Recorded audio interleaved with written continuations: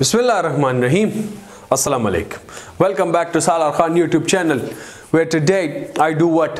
I just try to wrap up the remaining portion of the Zener diode. In the previous video we saw about the introduction to the Zener diode, the construction, the working principle, VI characteristics. I believe I have delivered something good, because this was one of the challenging topics for me, the Zener diode. Okay, anyways, but it looked very simpler, right? So I hope that you have understood it. If yes, you do need to like the video, and you can of course appreciate me in the comment section as well. You don't like it, you have any feedback, the comment section is for you guys.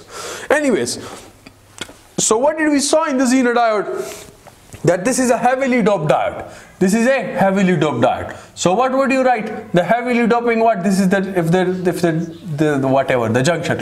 So you have a P plus, similarly you have an N plus over here. So this represents the heavy doping. In the normal diode, I believe the P side is highly doped, a little highly doped than the N side, or N side is highly doped. I believe I would have said it over there anyways. Over here this is a heavily doped diode. Similarly, the VI characteristics or the IV characteristics were such: the voltage across the diode, the current through the diode, have a look, a reverse leakage current, and then an avalanche of current. So this is the Zener voltage. Now whatever be the value of current, the voltage across it would remain the same, and it would be represented in the reverse bias region with that. The symbol of the diode is like this. The p-n junction diode is like this. The same p-n junction diode symbol, but the thing is that you have an arrow representing something like a Z, maybe. You have this thing. This is what is the change. This is what is the change in the circuit. The equivalent model. So you have three modes of operation of the Zener diode. Modes of operation, or the three modes, not of operation. The mode of operation is only one, but three regions of operations, you could say. So the first is when it is forward biased. So when it is forward biased, you know very well that when the voltage would be greater than the barrier potential of it, so you would have this in the on state, which means that if I represent it over here, if this is my barrier potential, so if this is greater than this, you have a huge current flowing, right? Yes. The second one is when this is reverse biased, and the voltage across it is less than the Zener potential. So if this is less than the Zener potential, have a look, the diode is in the off state, which means you only have a reverse saturation current, or the leakage current, or the knee current, or we have multiple names for this. The third would be what? The third would be reverse bias state, but the voltage across it is greater than the Zener potential of the diode. So over here this diode would be on, and a current would flow through it, that is IZ current would flow through it, that could be anything, and the voltage across this would be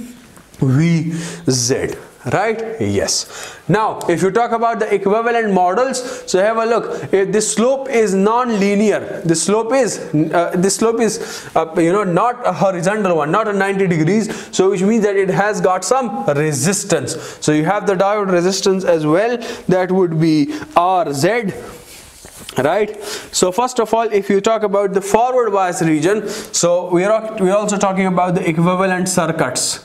The equivalent circuits.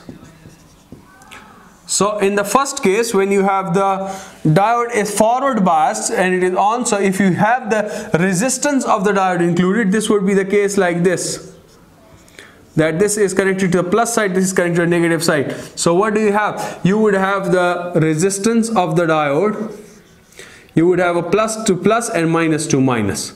So this is what would be, this is the barrier potential, and this is the RZ, right? Yes. Or if you're considering the other model, this was the piecewise linear model. If you're considering the ideal model, the constant voltage drop model, so you only have the barrier potential.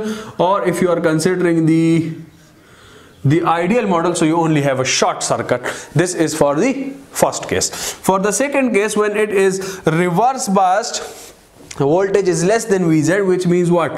That you are N connected to plus side minus this side. So what do you have it? This would be off, and when this is off, this means that this resistance is quite large. You could just simply say this is an open circuit equivalent. Isn't it like this? It is. Now similarly again over here, the third case, for the third case, what would be the case? Again this is reverse biased, but this time you know what the changes are. So in this case you would represent it by the resistance of the Zener diode, and have a look, minus to plus. So this would be as a plus to minus over here, right? Yes, yes. So you would have to replace it over here by a plus to minus voltage source. This is a VZ. This is the Zener potential. Overall, this is connected across minus to plus, N to P, right? Or you could just replace it by the Zener potential. Have a look, the connections are N to P, N to P, N to P is positive to negative, okay? Yes, yes.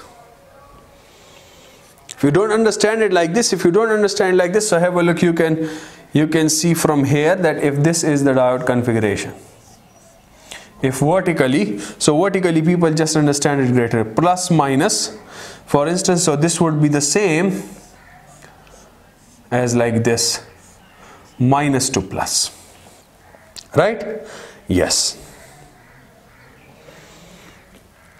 Okay, now the slope is equal to 1 over RZ. The slope of this slope is equal to 1 over RZ. Why? Because slope is equal to y over x. So y over x is I over v is 1 over RZ, which means you have the value of the resistance, which means that you have the value of the resistance. N to P is plus to minus, right? N to P is plus to minus. N to P is plus to minus. Yes, yes, yes. Fine? Yes, it's fine. So, what do we have? What do we have? Do I have anything else to tell you? So, I believe that I have. So if talking about the resistance of the diode, so this is, the resistance of the diode, you can calculate it over here by the change in voltage, change in current. So you have a look, you have a very small change in the voltage. Have a look, for instance, say for this current you have this voltage, but if you see for this current, so for this current you have this voltage. So a very high change in the current and a very low change in the voltage. So that's why if you assume the resistance of the diode to be 0, for instance, you consider this line to be completely vertical, like this, after the Zener potential. So what would be the case? That in that case the slope would be infinity, and RZ, that would be 1 over infinity, would be 0. So you would have no resistance of the diode, right? Yes. Similarly, you have another factor, that is the power dissipation. The power dissipation. So power dissipation, this is, very well, this will be current times V. So P is equal to V times I, and this we are talking about the Vz times Iz because of the Zener diode.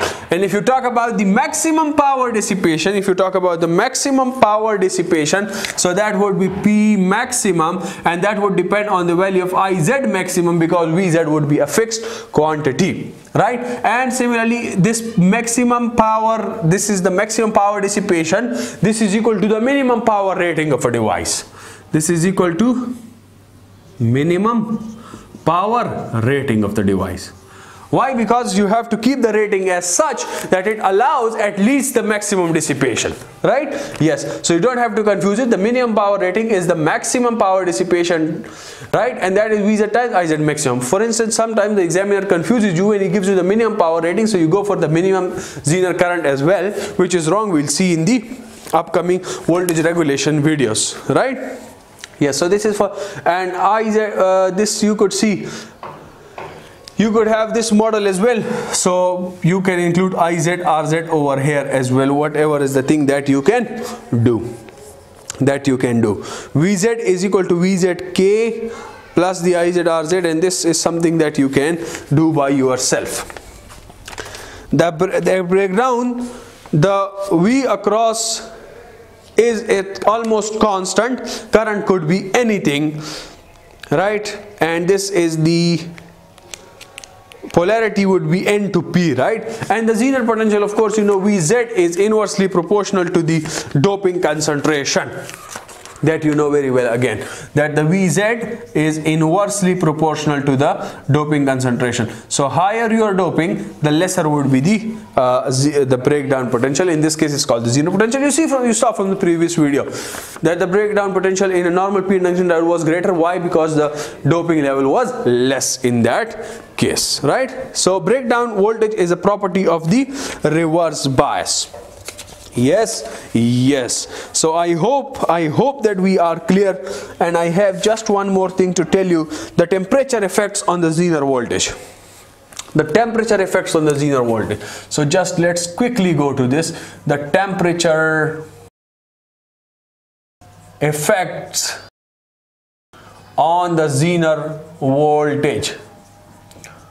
So we are given a formula in terms of the temperature coefficient of a device. Now you must more probably be knowing it better than me. What is the temperature coefficient? I don't know it, right?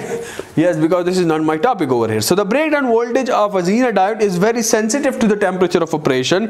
If we change the temperature, the breakdown voltage would change. So Tc is equal to the change of Vz upon Vz and divided by T1 minus T0 and multiplied by 100% per degree centigrade. Now what do we mean by this? So let us get into the meaning of this. This Tc is what? Wait. Tc is the temperature coefficient of the device. Tc is the temperature coefficient. Alright, so let me take the book. T1 is the new temperature level. T1 is the new temperature, of course. You have T0, which is the room temperature or the original temperature, room temperature, for instance, which was a 25 degree centigrade. Let's say, supposed Vz is the nominal Zener potential. So Vz is the nominal Zener potential, that is at 25 degrees. Yes, so let us take an example. Analyze the 10 volt Zener diode. So it's referring to a figure, so we will take a simpler example over here. If the change of voltage is unknown, the new Zener potential is unknown for an original Vz is equal to 10 volts. Let's say, for example, Vz is 10 volts. Right, you have T1 is 100 degrees.